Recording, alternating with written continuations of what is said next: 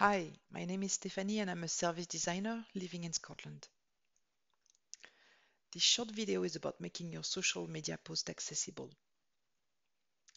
To reach your audience, you need to make sure everyone can access your post. So here are a few advice for you. Use plain English. Avoid jargon and use clear, simple language. If you're creating a longer post on platforms like Facebook or LinkedIn, use line breaks to break up your text. Alt text. This is short for alternative text. This is a text that is read by a screen reader when there is an image in your post. You need to provide that text to describe that image. So for example, for this image, you could have two cute kittens in a paper bag. All pictures should have an alt text, so people with screen readers don't miss out any information. If you can't add a proper alt text, like on Slack or Yammer, for example, just describe it within your post in square brackets.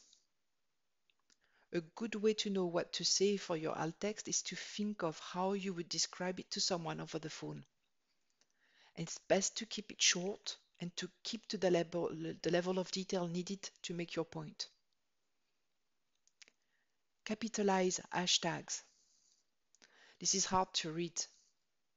This is easier to read. Well, at least I hope it is for you. But if you use a screen reader, then it's definitely easier because the screen reader will say the word separately in that case. And this is how to format an accessible hashtag. Do you know this one?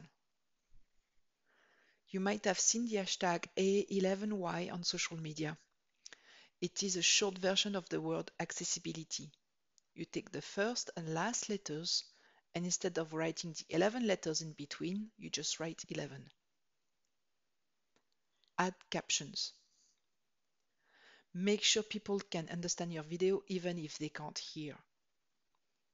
And if there's no sound, say it, so people who can't hear don't think they are missing out. Auto-generated caption is better than nothing, but not ideal. Quite often there are lots of mistakes in it, even though they're getting better. Emoji. You can use emoji, but be aware that screen readers will read them, so don't use too many of them. For this one, you would hear smiley face emoji. Only use them in addition to written text, not instead. Best to use them at the end. Hashtags and mention should also go at the end. The hash key of your hashtag and the @ of your name mentions are said aloud by screen readers. So it's best to add them after the text instead of within the text. It makes it easier to understand. Avoid writing in capital letters. Some people rely on the shape of a word to read more efficiently.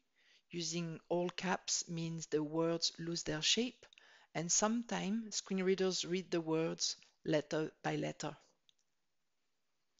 and it can be interpreted as shouting. Do you want to learn more? Join a meetup group about accessibility, or follow disabled people on Twitter or LinkedIn and learn from them.